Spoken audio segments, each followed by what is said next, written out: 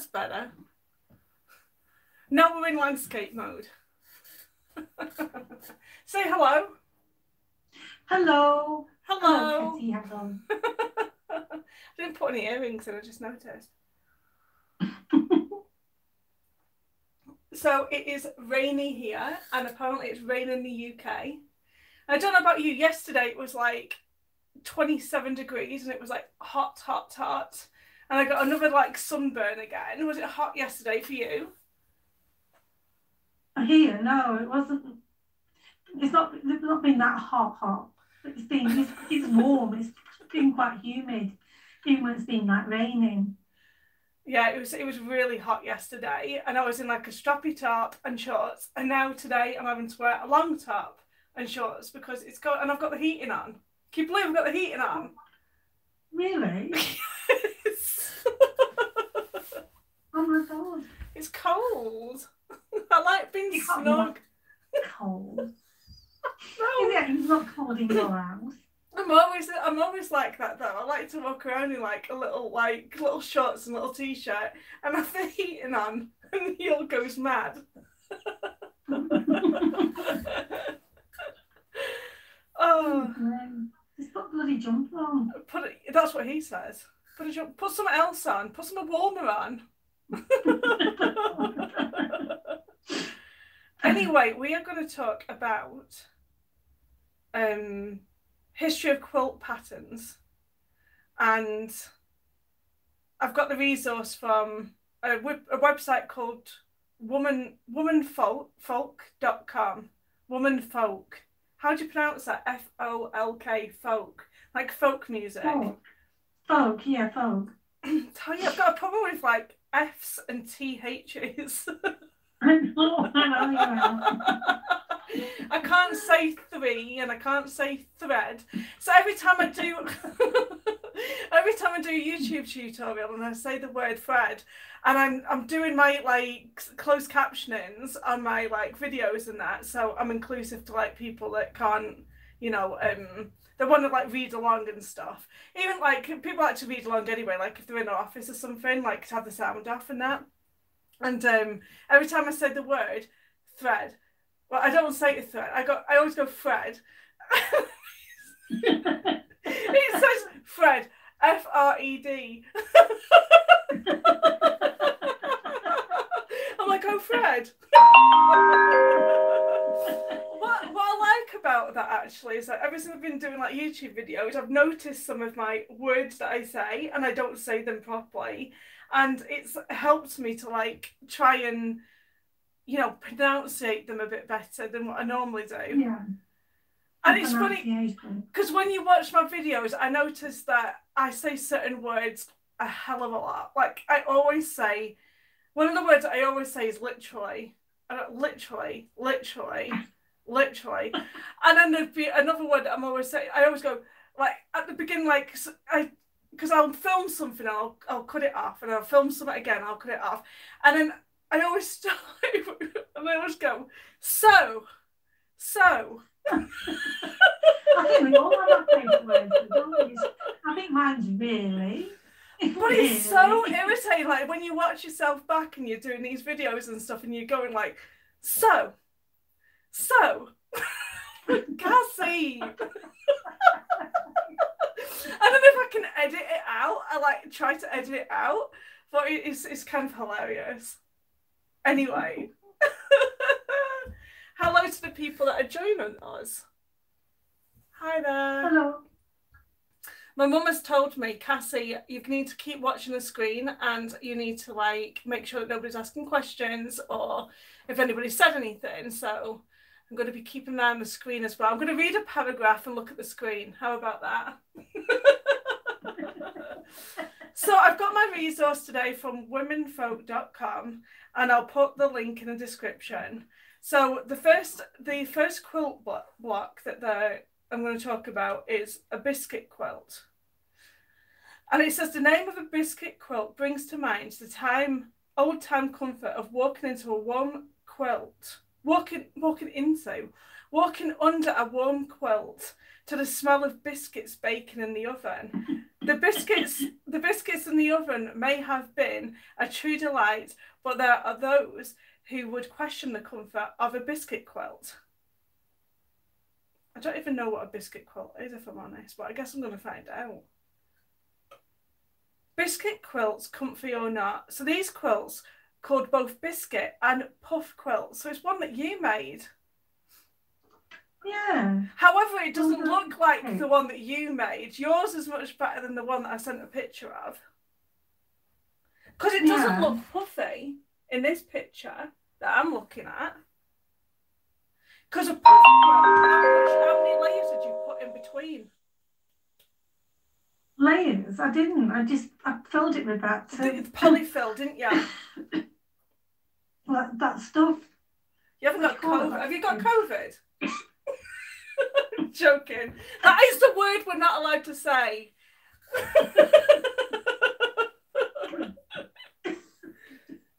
No, are you okay over there or what? Yeah, I was lying down. Do you know what you bloody saliva? I think I've gone and swallowed it and went down the wrong way. Swallowed your saliva and it went down the wrong way. So, oh, goodness me. You stuffed it with what? Your saliva? That... well, that stuff you put... It was like... what's that stuff you call it? You put in... You fill like with teddy bears and... stuff. Polyfill? Yeah, that stuff. It's expensive, that. It wasn't too bad where I got mine from. Did you find it at a cheap shop? Like, I think I can find... do I normally buy it from Walmart? I think I got it from Walmart when I bought some. Got a great big bag. Got it from Blackburn Market. I got one lot from Blackburn Market and I got another lot from that Abercan. I don't even know what that place is. You mentioned places I don't even know. It was near where, do you remember where Sharps were? It's not there no more. It's who? Where? Sharp. Was it Sharps? What's it, Sharps? Sharps? Staples, I mean, sorry, Staples. Sharps. Got that blooming stupid thing, that place on my mind for some reason. I think because we were talking about it before. I was talking to even my colleagues with it before about Sharps. No, it was this near Staples is going to be expensive. They know Staples sold Polyfill. Seriously? No, it was near. Oh, okay. It was near there. Okay. Over the road from there. So yeah. Anyway, what did they fill? Did they fill it with something? What did they do? So here it says quilts called both biscuit and puff quilts are made with individually stuffed squares sewn together to make up the whole quilt.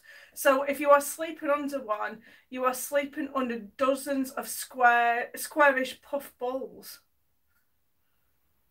Okay. Today, the lightweight polyester filling found at craft stores can result in a light, comfy quilt. But in the 19th century, these quilts filled with cotton or wool were not always so comfortable. Worst of all, in the 20th century, biscuit quilts stuffed with discarded nylon stockings resulted in truly heavy, lumpy quilts. I hope they washed them. I should imagine so, yeah. I've done that before now, you know, we cut up tights and stuff things with tights. I know, I think like a lot of people they'll probably like stuff with like leftover fabrics and stuff, won't they? Well, yeah. Well, back then they wouldn't have had polyfill. The scraps are the scraps kind of thing. The bits you won't be able to use, you chop them up a bit more and bring that. So then the Victorian biscuit and or puff quilts. Biscuit or puff quilts have been around for some time and were popular during the Victorian era. These Victorian puff quilts may have been more decorative than utilitarian. See, my pronunciation again. It's going to be the running theme of all of this show. as many were made smaller than what would have been needed for a bed covering. Quilt historian Barbara Brackman notes a biscuit quilt pattern published in the Ohio Farmer in 1896. She also lists the same pattern by the name of Swish Pat. Oh my word, that's a tongue tider. Swiss patchwork and raised patchwork with the date of 1882. This style quilt may have been made earlier, but these were the earliest known published dates. Brackman also wrote the following in her newsletter: puff quilts are generally done in satins and velvets and were popular at the end of the 19th century. The technique was also quite the fashion for sofa pillows. She added, puff or biscuit quilts, especially those made of silk, tend to be from the golden age of silk show quilts, 1880 and 1900s. So I think so. I can't even. I'm tongue-tied today. They may seem to be a bit clumsy to us. They were considered quite elegant at one time. So these quilts were made out of silk. Oh. And that would have been heavy then, that wouldn't it? Did I say velvet? Did I say velvet or just silk? Silk, I think. I thought there was another fabric that I mentioned. So does it just says silk? Hi Jill. Oh, Jill's back. Hi Jill. Oh, hello Jill. Nice to see you again. Biscuit quilts in the 1970s. To the right of the example of the front and back are two-sided 1970 biscuit quilts. It is interesting how the maker put a sash in between the squares on the front only. I actually quite like that. Like it's a square block, and they've got like what a sashin is. Well, what I think a sashin. Let me have a look what a sashin actually is, because I think a sashin is just a border.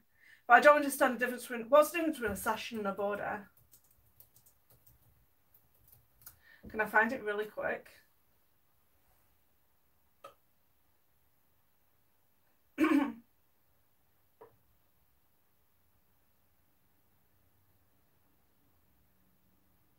I honestly think they're just the same thing.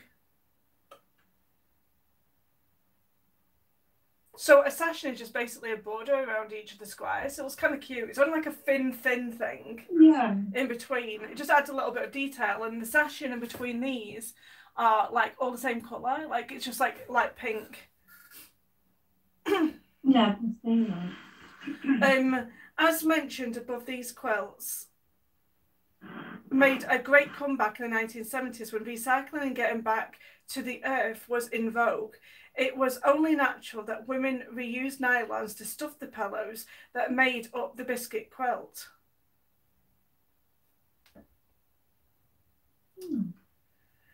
So the influence of Jonathan Halston, possibly for reasons stated above, puff or biscuit quilts were never quite the rage that styles like crazy quilts were. But Jonathan Halston loved looking for quilts that were striking and sometimes unusual. So is that why you decided to do it? Because they're unusual. I think I did it because I thought it was going to be easy. And what was it easy? Do you think it was easier? Yeah, I think it was easy, yeah. But it was a bit tricky getting, do you know when you filled all the pockets up? Because I put the one that I did was, you had to put quite a bit of stuff in to puff it up because it looks like a ravioli, basically. Because you make one square, like say it's a 5-inch square, and then you do a 4-inch square, and the 5-inch square you sort of like pleat it slightly, and then run it through the machine, and you do it on all sides like that. Just pleat a slight little bit and go away. Then you fill it, then you pleat it, then like fill it all up. So you've got all these little squares. Then you start attaching them all together. But it's when you start getting a load of them. When you've got like you've done a section of rows, then you get that roll, then you have to put it through the machine. That's when it gets a bit, you know, having to catch it all. Yeah. Kind of thing. Sometimes I get the polyfill in between the seam, and there's like a little bit of polyfill sticking out. That's what I mean. So when you're filling it up, it's like basically trying to make sure you got, you know, it's all filled in. You know, you've got it all pushed in properly. Wait, no, you fill it. You do this. You three sides, then you put your filler in. Then you do the. It's just the part that you. The last part really that you've got to make sure you don't, you know, get it trapped.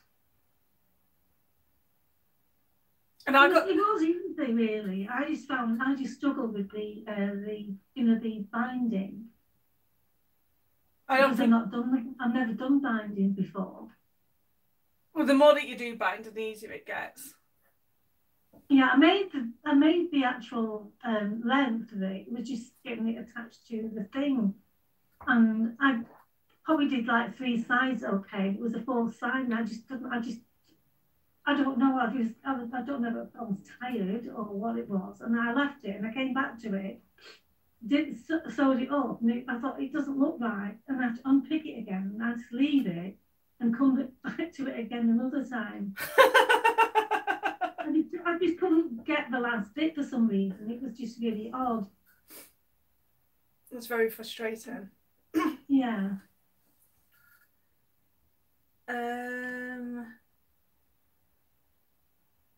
Did anybody ask any questions? No, they haven't. They're very quiet. Holston was the quilt collector who renewed the interest in quilting during the 1970s through the exhibition Abstract Design in American Quilts. It was the first shown in 1971 at the Whitney Museum of the American Arts in New York. Before this exposition, most people had not considered ordinary quilting as even possibly being art, but the exhibition changed all that. It was so popular, it soon travelled overseas and around the United States. So this is one of the things, I think, because we were talking about this last week about how expensive these quilts are and stuff when you actually do make them. I think they are more art than they are like, you know, for just putting them on your bed. I think quilts should be seen as being artwork. Like wall art? Pretty much, yeah. Because like, see, I don't want to criticise some paintings, but you look at some paintings and you think I could have done better. Let's be honest. And, you know, they go for thousands and thousands of dollars. And then you've got these quilts that basically should be worth, when these women do make them, some of these quilts should be worth $2,000, if not more. And I think if they were more accepted as artwork, you could get a lot more money out of it and people could make a business out of it much better. Maybe I should push for that. Yeah, I'm going to push. Yeah, they're worth a lot more than what they do get sold for, because it's not just the material and, you know, the fabric and everything. It's the design that's gone into it. You know, I mean, it's like when someone buys a car, isn't it? It's all the materials and everything, the design work, and, you know, like all the rest of that kind of thing. I know. You know, and these are very underestimated, aren't they? Really, aren't they? These. Well, especially when you go into like more fabric art and you go into like applique, like that one that Susan did, like of her son and that, like that's artwork. That's not just like just sewing blocks together. Like when you've actually created a picture, and like applique and stuff is definitely artwork. Oh God, yeah, it is. And it's like, it's not just like the hours in it, it's all the man hours that go into it. Yeah, yeah. Because you argue the same thing, like when it's like, you know, when you're doing a portrait of somebody, that's, you know, and then you've gone to all that extent to actually create something out of fabric that is a picture of something, like a landscape, some amazing stuff. It is, yes. I actually took a picture on my walk. I went to the woods again yesterday. Yeah. And I was out walking and I saw there was like it's like a wooden gate and like some steps leading up to the gate and like foliage around it. And I said, do you know what? That would make a really nice quilt. So I took a photograph of it because I'm going to turn it into some like a little. Here you go, Mum. I'm going to turn it into a little quilt. Do you reckon I could get it onto like one of my mug rugs? Do you know, like a small mug rug thing? Do you reckon I could do it to that size? Maybe that should be my challenge. I have to do my little wall hanging thing to the size of my little mug rug. It'll end up being like something like a table mat or a table runner. Because I can't stop like building off them. Anyway, so you might be amused to read that Jonathan Halston had to say about the puff quilt included in this exhibition. This is another manifestation of the late Victorian novelty textile cult. Huh? He called it a textile cult.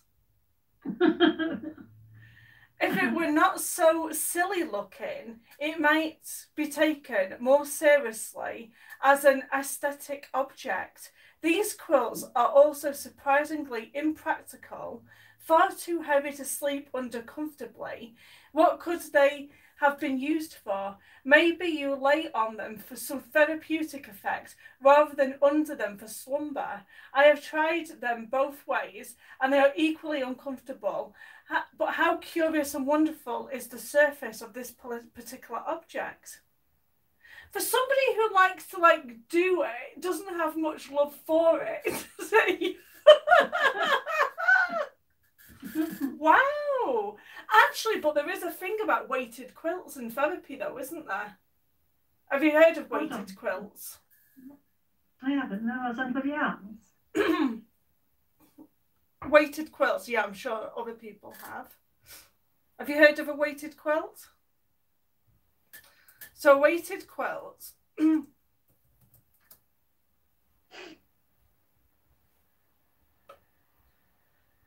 What is a weighted quilt?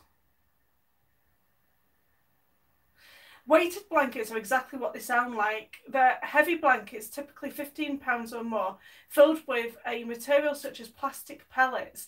The therapy is that the deep pressure you feel from being under all of that weight has a calming effect. See, I don't need a weighted quilt because I've got Gatsby.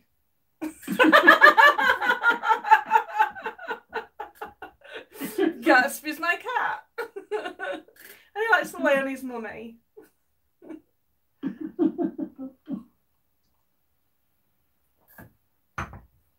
Why does he think that they're not very comfortable? What was the one that you did? Was it okay? I don't know because I only made it small. I didn't make it for me. I made it for my friends because she's pregnant, and that it was just a gesture for. It was just a gesture, really. But the baby can lie on it comfortably, can't it?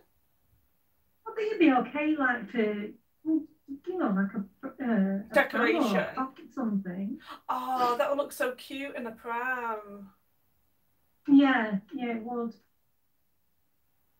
You should have done a frill around the edges of it. I had trouble getting the blooming thing. Hang on a minute, you always tell me what I should and shouldn't do. I know my stuff, so I'm starting on you now. Yeah, but you're all right. You know what you're doing. It's not that difficult. What was my first one, that, wasn't it? I've not done one before. So, no, but you still had to push it right side through though, didn't you? Because that's what I was struggling with at first. So what you did was you did your front and your back on your puff quilt, and you still did the backing, didn't you, on it? So you still had an inside lining. So what you could have done was like pulled it all. I know how you could have put a frill on it really easily. You'll have to do a second one. I'll have to show you. Right. So yeah, when you can actually come over here and fly on a plane, that would be nice. That would, yes. So puff style quilts don't have to be made of stuffed squares. Bracken listed a diamond shaped puff quilt from 1882, apparently a variation on the raised patchwork and Swiss patchwork I mentioned above. Sometimes biscuits or puff quilts were made up of a variety of fabrics sewn together at random. Other times they were put in a pattern like the around the world or log cabin arrangements. The fabrics varied too. They might have been made from fine velvet. See, I told you I said velvet. Fine velvets, or of wool suiting, or is it gabardine? Gabardine. What's that? Gabardine. Gabardine's like what you make out of bloody raincoats in there. Really? Now I have to search it again. Oh, I'm getting comments. Oh, I'm getting excited. Jill says hello to you and your mum, because nobody knows your name. I just call you mum. Oh, hello, Jill. So she agrees with the applique is artwork, which I totally agree. It should be seen as artwork. Fabric is the canvas and thread of fabric is the canvas and thread is the paint. That is so true. Yes. Yeah. Oh, hello. I've got somebody new here. Butterfly on my wall. Doesn't that sound cute? Butterfly on my wall. That's what they're called. Hi there. Another one from Texas. I've got so many Texas people here. What's going on? Jill, yeah. Everybody from Texas. I like that. Oh, Roberta's here. Hi, Roberta. Yay. Oh, hello, hello. All of my friends.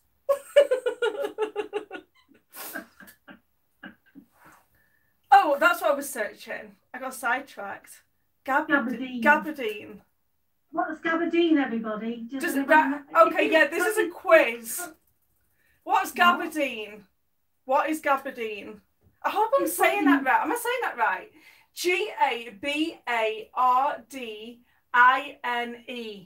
I want to know, do you know what gabardine is? Because I have no idea. Let's have a look.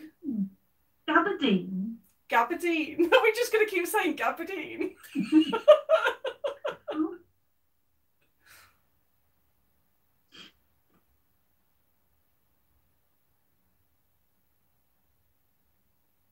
Does Julian or anybody know?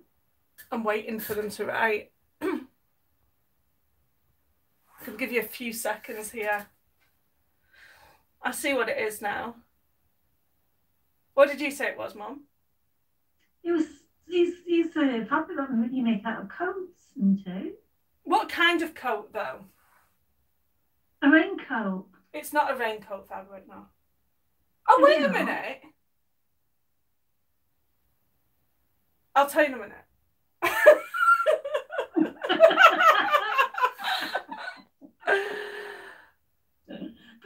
Oh, here you go. Jill says I've made pants with gabardine. Yeah.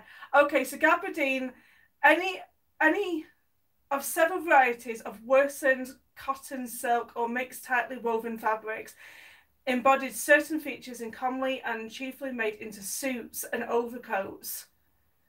It is relatively strong and firm cloth made with a twill weave and somewhat resembling whipcord, but a lighter texture. So it's kind of like, yeah, it's like, it's pant material. Pants. Your pants. That's not nice. You just said it was pants. It's quite a heavy fabric, that, isn't it? A quilt.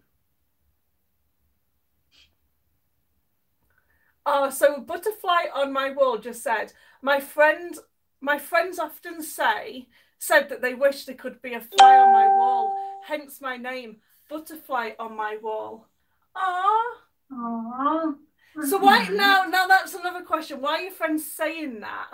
Why exactly. I want the gossip on this. No, I was thinking that people say that kind of thing. But Is this a good thing? Do when you say, "Oh, I wish I was a fly on the wall for that situation"?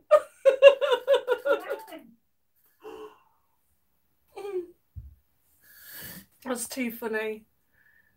Just it's suited material. Yes, it is suited material. I think it's a bit heavier fabric. It is. Okay. But I've used twill. I've used twill in order to make bags with sometimes. Yeah, it's quite heavy, isn't it? It's nice. It's like a nicer weight of cotton, really. Yeah, I have used it too. Okay, so that is that with the puff quilt. Let's go on to my next one. So if you don't know what I'm doing, and I generally don't know what I'm doing anyway, I just go with the flow. I've gone onto this website called womanfolk.com, and I've put the details in the description of this video, and I'm just reading some of the history of some of our quilt patterns. So that was the puff quilt, the biscuit quilt, and now I'm going to read the bear paw. I always think of Gatsby. I always call him Bear. I don't know why I call my cat Bear. He's a cat, not a bear. Have you seen that pattern, Mum? Yes, I can see that, yeah. Oh, are you sure? I actually think that butterfly on my wall is my mum. Really? Do you know what she said about a fly on the wall? She just said, "I think they think I'm special," inverted commas. "I dance to the beat of my own drum." That just sounds like you.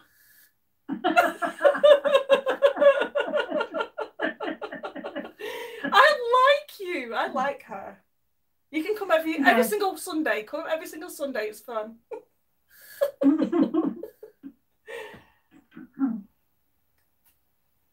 Okay, so bear paw. Have you seen the picture, Mum? Yeah.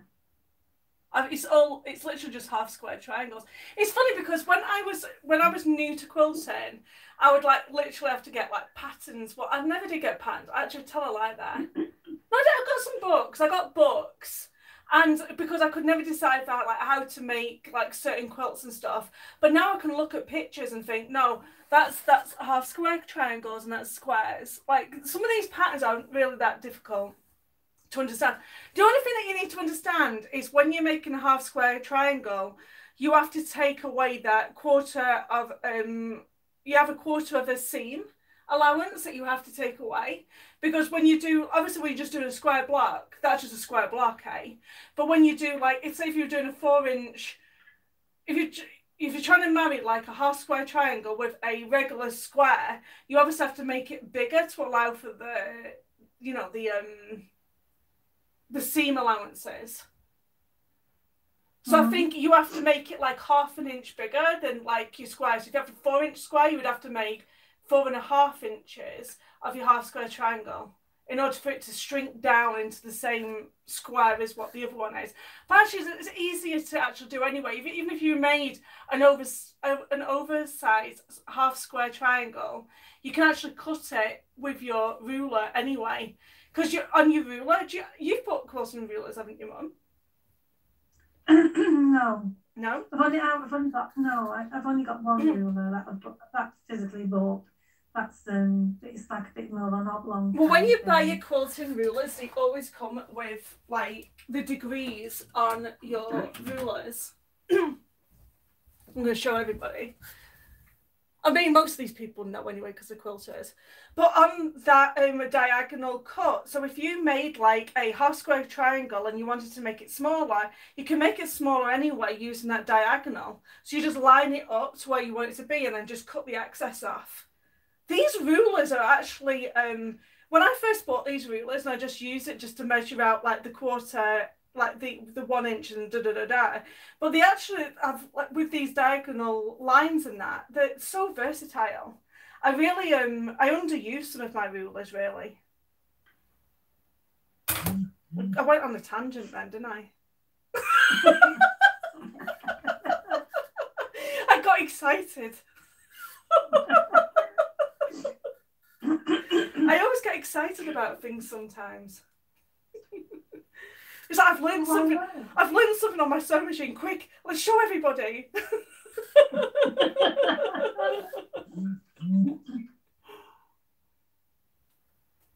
Okay.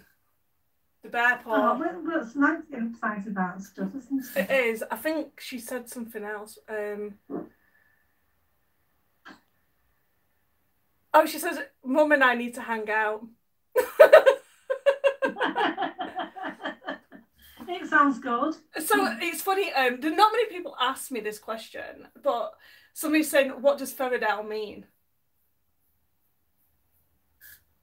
Can you remember what it, no, actually, I'm not going to ask you because I wanted you to, but I'll tell the story of what Feridal actually meant.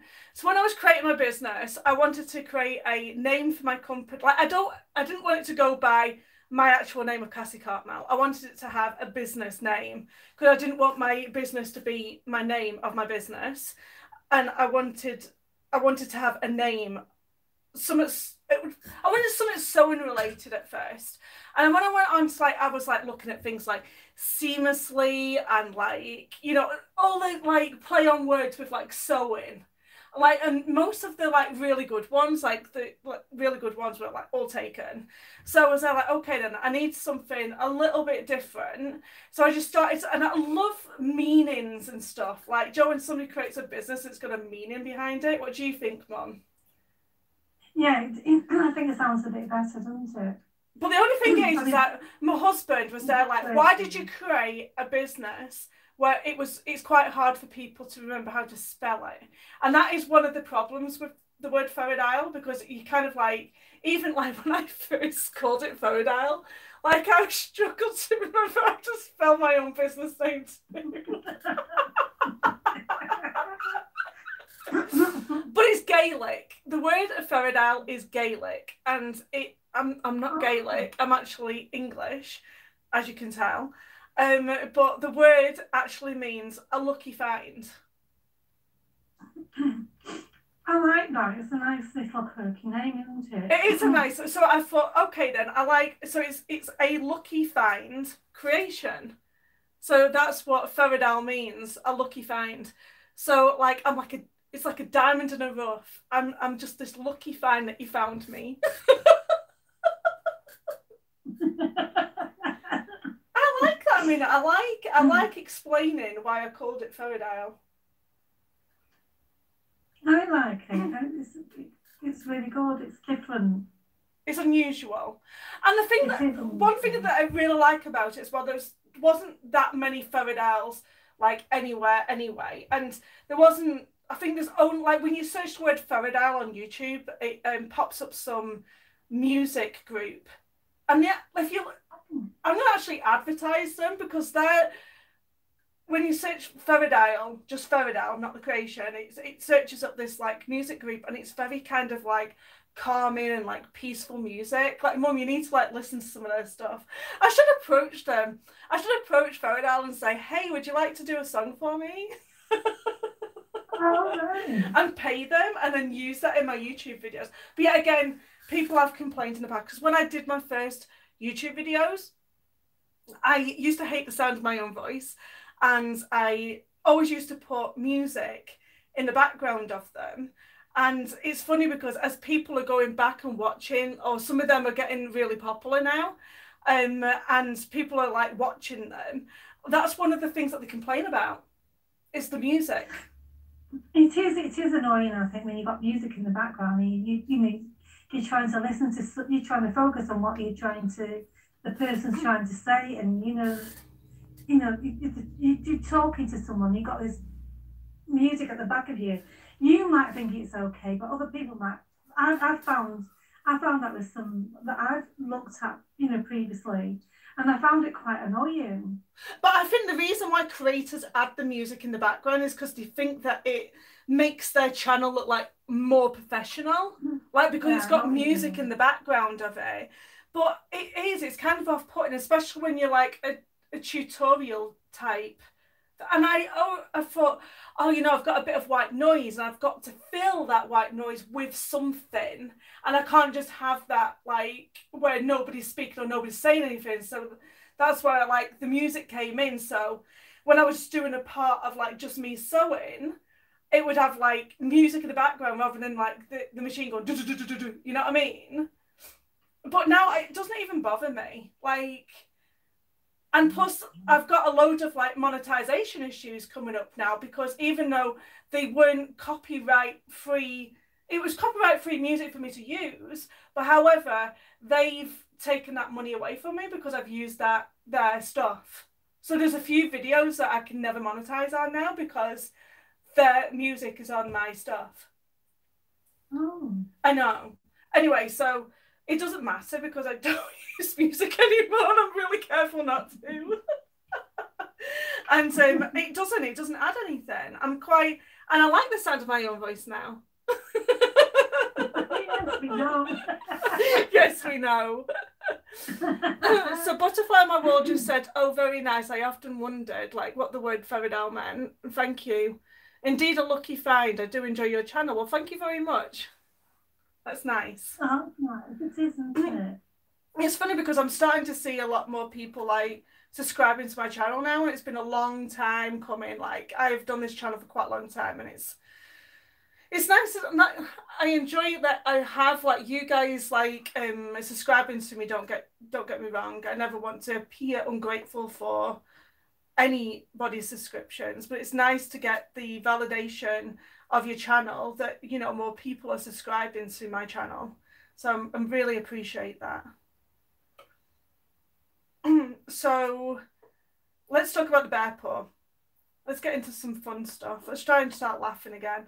What became each claw in the bear paw quilt block has its beginnings as the sawtooth border used on early American quilts. So the early sawtooth borders.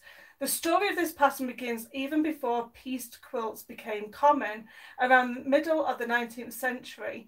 Early American quilts are often in a medallion style with several borders surrounding a central area of an interesting printed fabric or solid with a larger motif appliqued on it. Historian Sandy Fox remarked, no other border was applied with greater ingenuity and diversity than the sawtooth.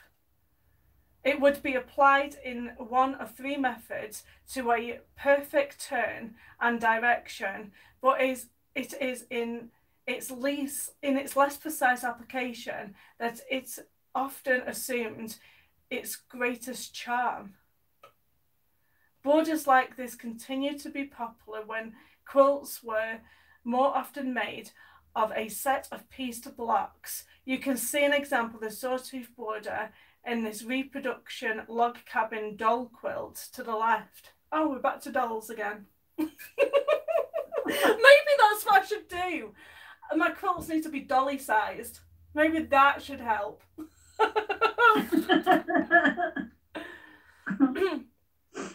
So somebody just said, when I first bought my soprano, I found your channel. It was very helpful. Thank you very much. And Jill said, that is also how I found your channel. I was looking for tutorials for the soprano. Thank you. Oh. I found your channel when I got my tiara free and you gave me some advice. I know, and I haven't done that many videos on the tiara free. I've literally done how to wind the bobbin, how to thread it, and I think I did something on just like free motion quilting, but I've not done that many on the tiara free. So if you've got any recommendations on what you would like to see on the tiara free, let me know and I'll get some done because I need to do more on the tiara free. So that's my mid-arm one. That's good. Okie dokie. So the sawtooth block patterns, of course the methods used to piece a border could easily be adapted to a quilt block. Quilt historian Barbara Brackman wrote, the sawtooth block appears in many early 19th century quilts, arranged arranged first in strips for borders and later as blocks. The earliest date inscribed version is dated 1823. These triangle-shaped sawtooth were used in many patterns, including sawtooth stars and diamonds. Possibly the most delightful pattern related to the sawtooth is the ever-popular boar's paw. It's a bear. It's a bear paw. Oh, that's too funny. Oh, look at that. That's interesting. Varied paw blocks. It looks like it's a pinwheel. Rarely does a quilt pattern have just one name, and often a quilt name is given to more than one pattern. So in the case of a bear's paw, we find it related to different ones by the same name. In one unexpected version of the paws appear to be walking in a circle. Oh, okay, I see it. Okay, I thought it was a pinwheel, but I see it's the paws walking in a circle. Okay. It is also known as Delectable Mountains, Indian Trail, North Wind, and Irish Puzzle. Each of these names also apply to one or more other patterns. Can you see what a muddle pattern names can be? Oh, okay. Can you see what a muddle pattern names can be? Okay, because it can... No, because I don't... So they're basically saying that there's like different names for the same quilt block. But I can see the paws walking in a circle. I can't take a picture because I'm filming with that camera. I'll take a picture later. Oh, you're looking at something different, right? I'm getting a bit muddled up then. Because I think I only took a photograph for you of just the bear paw, like the four of them. There's just four of them with a square in the middle. Now there's another one. Another one that I'm looking at. Oh, right. Okay. I totally confused you. You're like, where is it walking in a circle? I know. I should have kept on going. I should have kept on going and just said, it's there. Can you not see it?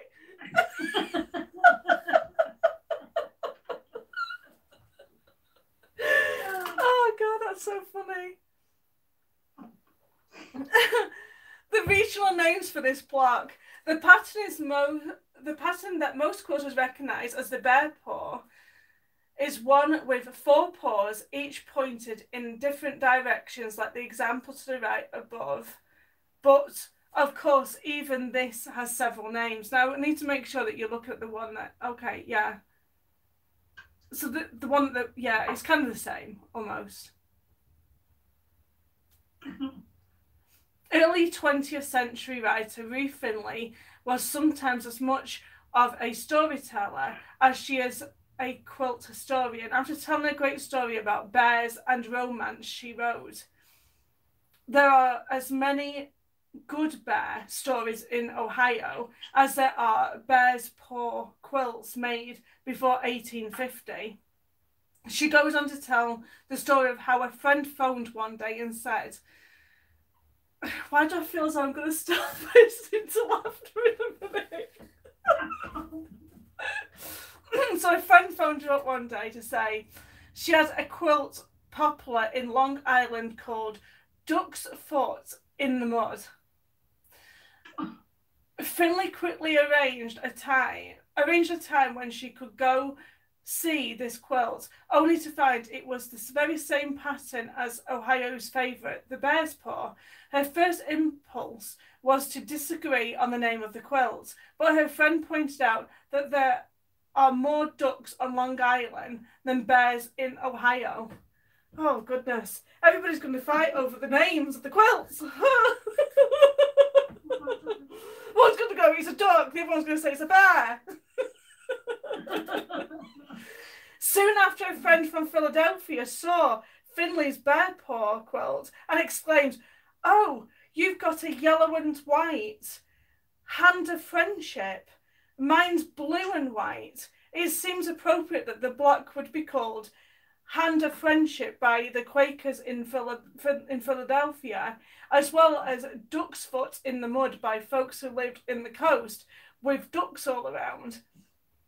Actually, this is a wonderful example of how many quilt names are regional. I wonder where some of the other names for this pattern, like tea leaf design and say no, I was going to say this, it's totally took it out of my mouth. I'm upset now. That's why I was giggling. I was going to turn around and say, no, it's cat paws.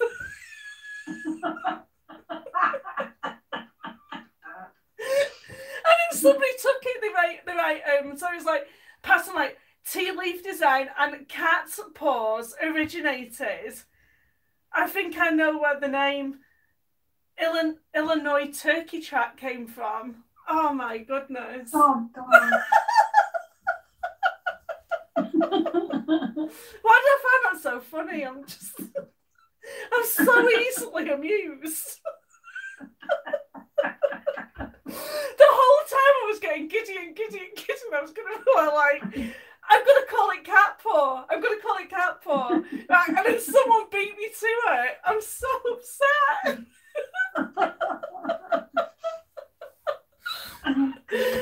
Oh, Lordy. What is a tiara free? The tiara free is a mid-arm by Babylock.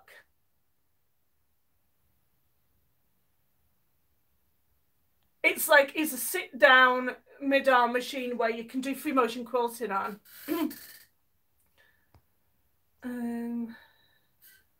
Okay, I was just making sure that I wasn't missing any questions or anything while I was like giggling about bloody cat paws.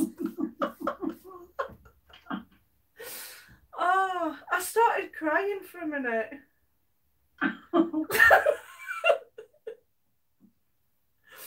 Okay.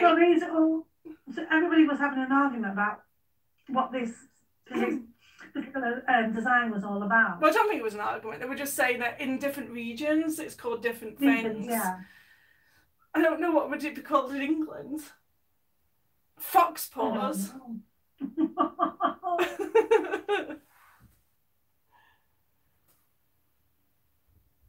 Oh, I burped. Actually, to me, it looks like a bit of an arrow. It's the so the paw effect is the the spiky bits. So they're the claws. I know. Yeah. What are you gonna say? It doesn't look like a paw. If you want it to actually look like a paw, it would have to be appliqued, wouldn't it? Because it's hard to do circles quilted. That's why a lot of things you see it pointed on a quilt. Yeah, I know. Yeah, because of the lines and that. Yeah. Now you can do like I have done the drunkard's path, and I do have a ruler that makes another curve as well that I've done. So that's why I wanted to get into chapters, because sometimes when they sell these magazines, they come with free rulers. There's a great way of getting a ruler that's inexpensive when you buy like the quilting magazines. Does anybody else do that? Like just buy the magazine just to get the free ruler? And literally that is all about the magazine file. Like look at the magazines and they're like, okay, what's coming for free in these? Like, because like I totally missed out on my calendar this year. Like my sewing calendar. Like I don't have a sewing calendar now. Not that I'd used it. It was a nice kind of vintage looking sewing calendar. I liked that. That reminds me about when you was like when we were children. Do you remember when you were children, or you weren't really bothered about the magazine or the comic or whatever? You just wanted the free little toy or something that went with it, didn't you? Like Kinder Surprises. Like the Kinder Eggs, yeah. They can't get Kinder Eggs in the States. How can you know? I think they're illegal. But let's I'll explain later. Anyway, so who first made these quilts? So this is the bear paw. So as you can see from the history, it's not possible to know which area of the country or which cultural group first made quilts using this block. In addition, it has been popular with all cultures, including African Americans. Recent stories include the bear paw as having been used as part of the Underground Railroads. This makes a wonderful tale of how the bear paw quilt signaled escaping slaves that they needed to follow the tracks. Oh, that's cute. I like that. Perhaps to find water or shelter. We need to realise that there's no evidence that quilts were made during the Underground Railroad, yet at the same time understand how these stories honour the brave people who escaped slavery and those who helped them. I know it's nice. It is, isn't it? But people back then did that. Yeah. Cool, let's see if I've got one more time. I don't know. Do we have time for one more or not? I don't know. You told me not to go any over an hour, and it's 55 minutes right now. My mum said, don't go over an hour.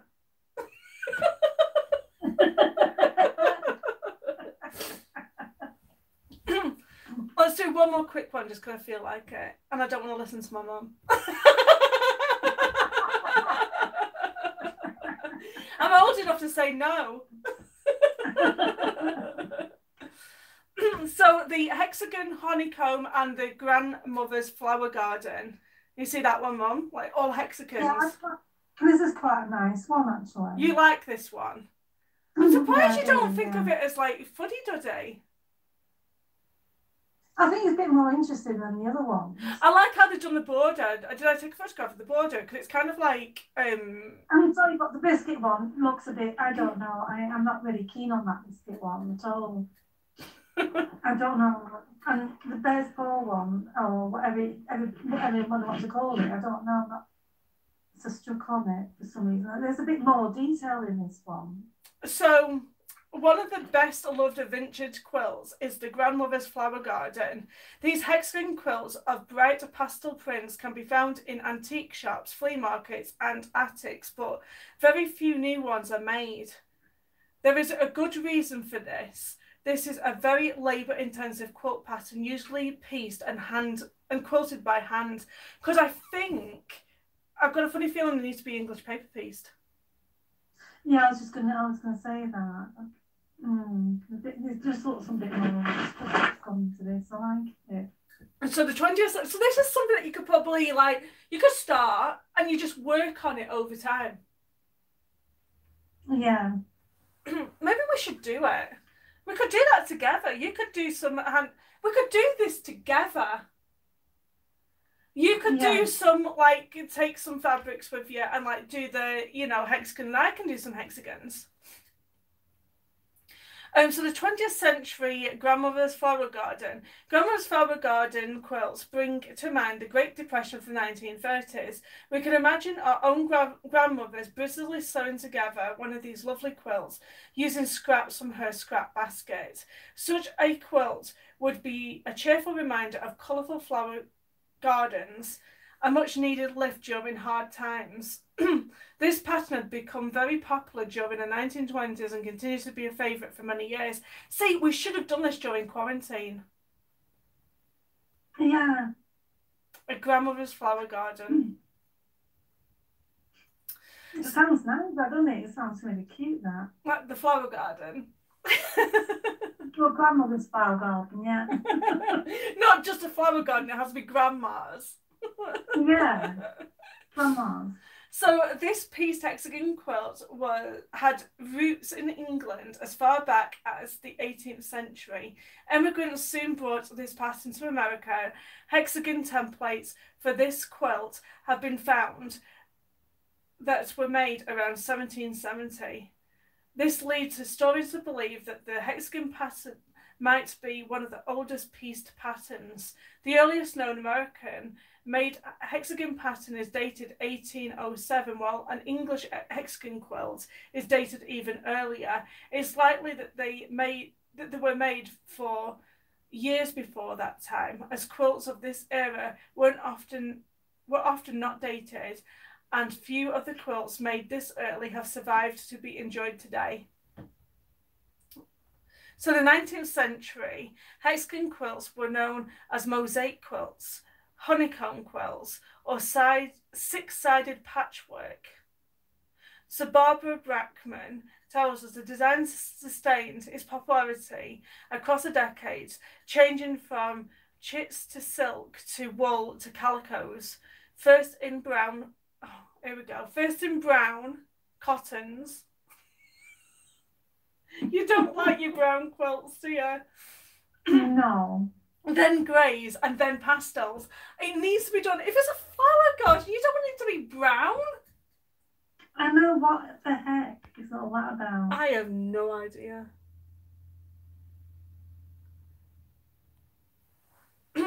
So, Goody's Lady's Book, founded in 1830, published a hexagon pattern in 1835. It was thought to be the first piece of quilt pattern published in America. All things English were emulated by cultured American women during... What does cultured American women mean? Why do they have to be cultured to make a hexagon quilt? During this period of making hexagon quilts was very popular in England. The article proclaimed, perhaps there is not patchwork that is prettier or more ingenious than the hexagon or six-sided. This is also called honeycomb patchwork. The way the hexagons were arranged changed over the years. In her book, that was published in 1929, Ruth Finley stated the honeycomb, also a one-patch quilt, was made of hexagon patches sewed together without any attempt at colour arrangement. But these six-sided patches were too suggestive of design not to invite experiment at the hand of the colour-loving woman who worked with them. Even the oldest tattered remnants of hexagon quilts show attempts at sorting and arrangement of colours. In time, various more or less elaborate mosaic patterns resulted. So by the 20th century, hexagon quilts were usually made in the grandmother's flower garden pattern. These contained a centre hexagon circled by 6 colourful printed or solid hexagons with another row of 12 hexagons around them. The centres were sometimes yellow to represent the flower centre.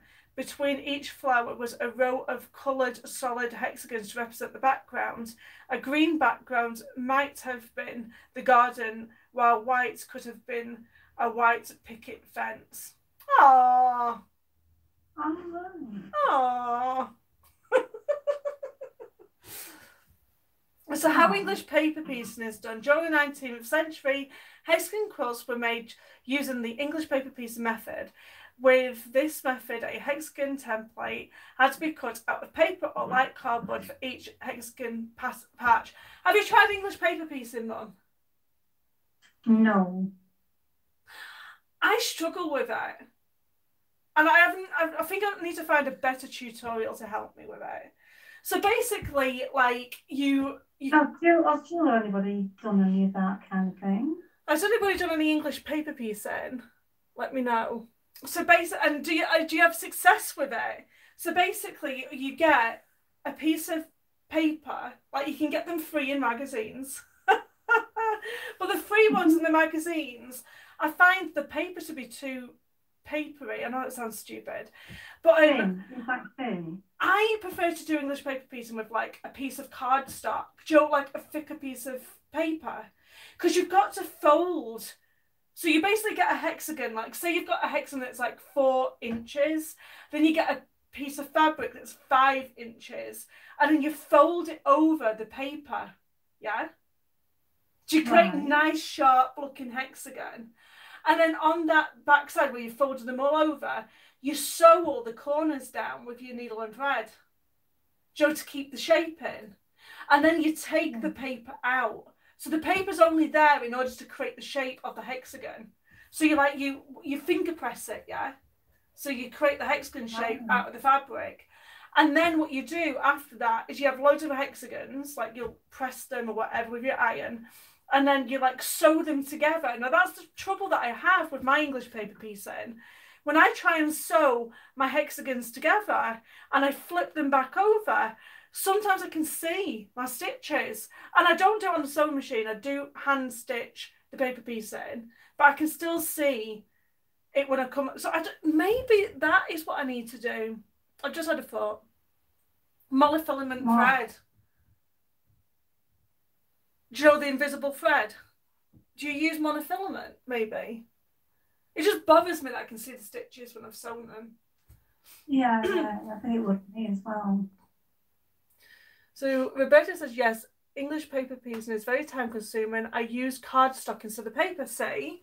And I actually have I know I shouldn't really say this because I'm baby luck, but I do have a scanning cut, which is brother. And I can cut all these, all the, the papers out myself, like with my scanning cut. So that I don't have to buy the hexagons from a quilt shop. I can actually do it myself. So yeah, there's something I really want to do. I really want to do like English paper piecing, but every time I've tried it, it just doesn't. I don't like the look of it. So I don't know if I just need to practice more, and you get better. Or do it on your scraps. Because you've got loads of scraps, haven't you? I do it on my scraps. I do. So, what else? Maybe you should do something small. Not like really teeny tiny ones. Could you imagine? Or just do something like a placemat size. Just do something like that. To practice.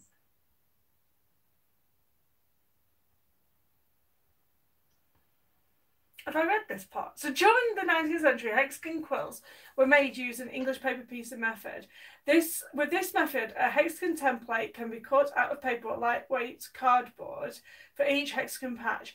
If the quilt maker was very careful after she finished sewing them together, she might be able to take some of these hexagon templates out to be used another time.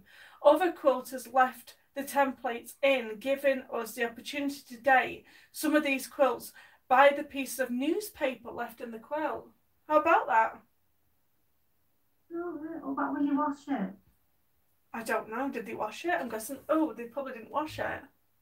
Unless it got, when they did wash it, like the ink stamped onto the back of it.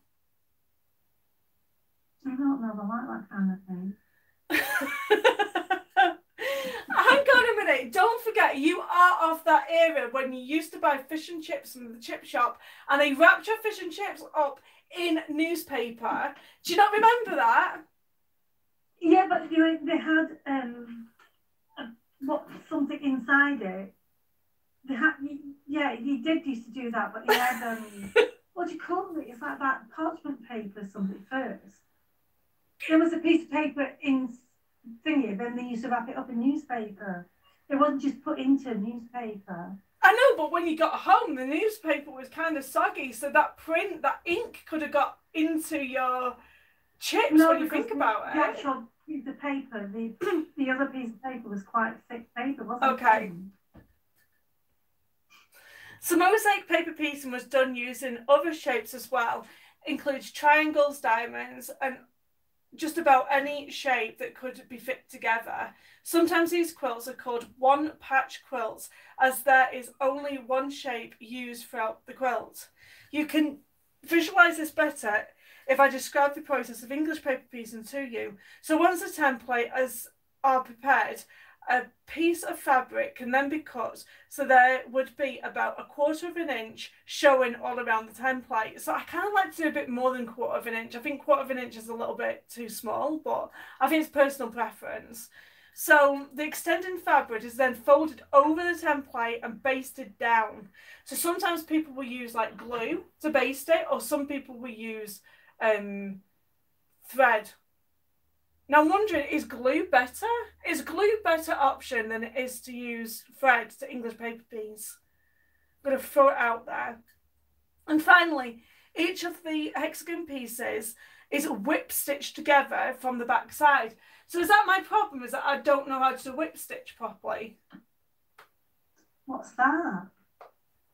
What's a whip stitch? Yeah. Let me have a look.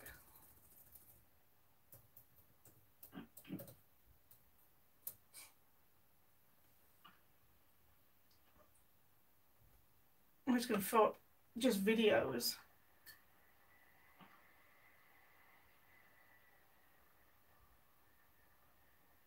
A whip stitch is a simple sewing stitch that is used in crocheting, knitting and sewing, and it is which the needle is passed in and out of the fabric in a series of stitches that circle an edge of the fabric.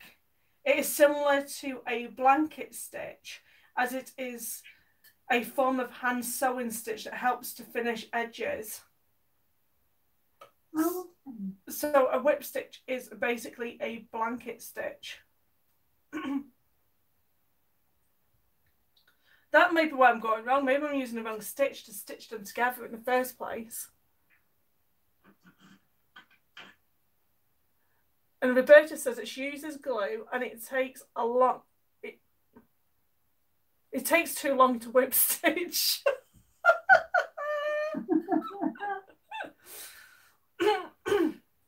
Did you not do like an overlock thing on it? Because I think that would be quite nice actually. Do you know, like on the front, and like you know how you do sort of like some kind of a nice fancy stitch on the top. Oh, I see what you mean. Like button them together and just doing a decorative stitch on the top.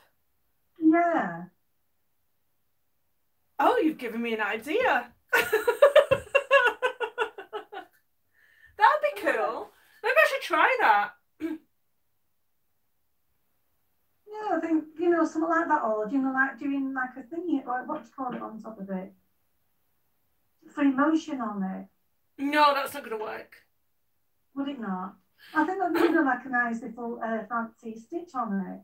I'm almost wondering whether you could do an heirloom stitch on it to lock them both together. Put maybe fancy stitches on it. I might try that. I might try that for this week's video. See what happens.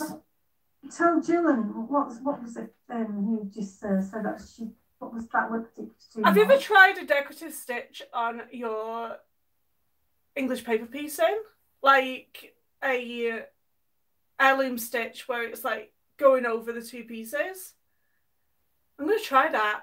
I guess if you don't see a video this week, I wasn't very successful.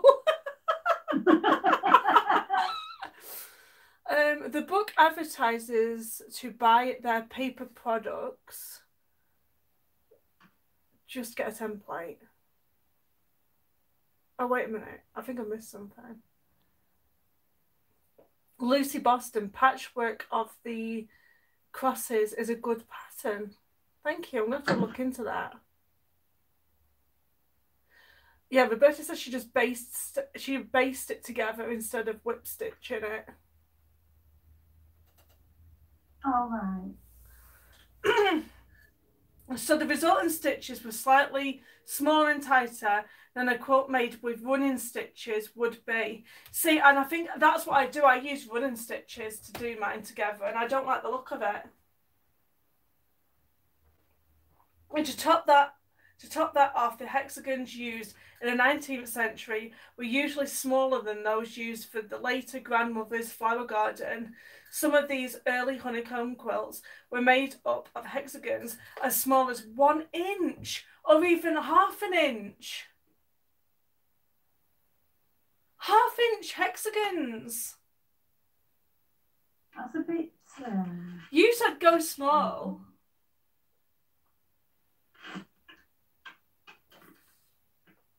That'd make a nice rug, wouldn't it?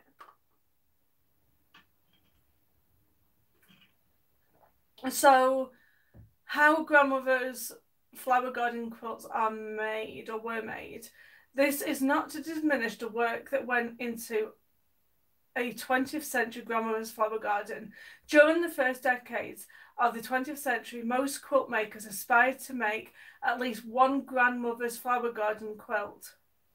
So this must be a walk of like, what is a bucket list? It's a bucket list item for a quilter by the sounds of it. You've got to make at least one flower garden in your lifetime. Really? These quilts may have been made up of slightly larger hexagons and were more often sewn together with a running stitch, but finishing one was still a major accomplishment. Add to that the fact that the binding often followed the lines of the hexagon, resulting in interesting but also more difficult binding. The border in the picture shown in this section is delightful in its use of multiple rows of hexagons for the border. Note how the quilter sometimes substituted other colours in the rows, possibly because she was running out of fabric in some colours. Grandmother's flower garden quilts were often quilted about 1/4 of an inch on each side of the seam lines. Usually the quilting was all done with white or off-white thread. And then, although using hexagons and other mosaics in quilts today is uncommon, Although using hexagons and other mosaics in quilts today is uncommon, some quilt artists are making mosaic quilts using traditional English paper piecing. The result can be truly stunning, as can be seen in this French-made hexagon quilt. There we go. I have done, well, it wasn't even me. I read from the womenfolk.com on these 3 different quilt blocks. It was kind of interesting. Well, it is, isn't it? I wonder who started off this. How somebody just ended up doing something. Do you know what I mean? How does somebody think about, oh my God, I'm going to just put all these things together and make something out of it? I'm assuming that they probably just sewed and mended the clothes like way back when, and somebody just decided I don't know. Maybe they just didn't have a blanket and they just wanted to make a quilt or something for the bed. Well, I thought I read or heard somewhere that people used to make these quilts and things out of old clothes to keep themselves warm. No, but I think that's a myth, because I think somebody had busted that myth. I wonder if there's something on here about that. I'm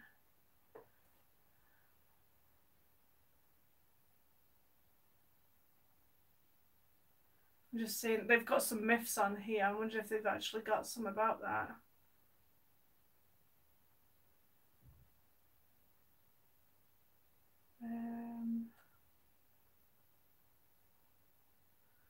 Would it go under women of the past used scraps for quilting as a frugal measure?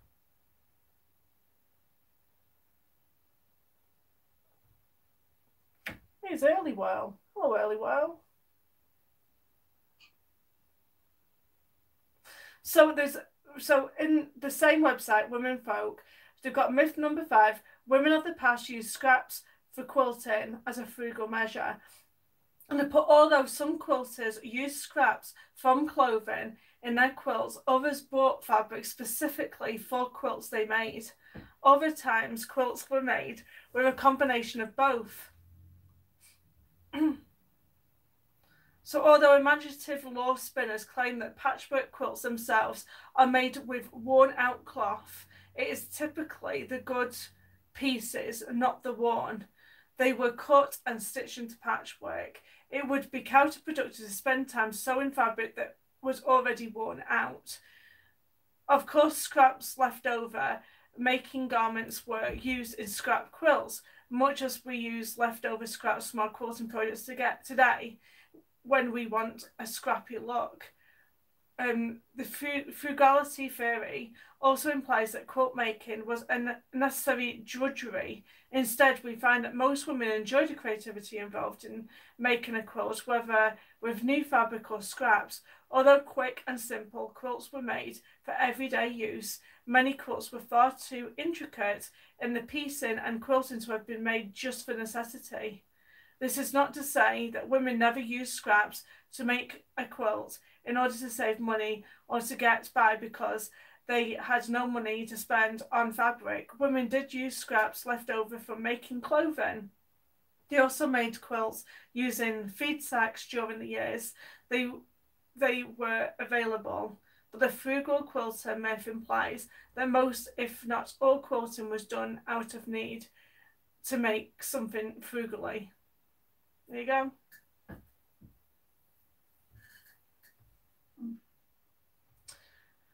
So I guess I'm going to pick this up next week because I've got a few more quilt blocks I want to discuss about because this was kind of fun. Yeah. But for today, we are going to call it a day. Because I want to go to Lowe's. What are you getting? Well, I'm going to do my garden stuff. And I'm hoping it stops raining because the sun looks like it's coming out at last. It's summer. It was summer solstice yesterday. It was the longest day. Oh, that was it. Yeah, it's the longest day of the year yesterday. And now we're going back to shorter hours. Oh, And on that note, I'm going to say goodbye. Oh, wait a minute. I better check. No, there's nothing else. Thank you guys for your comments. Thank you so much for being with us today. I very much appreciate your time. Bye. Bye-bye. Bye-bye, everybody.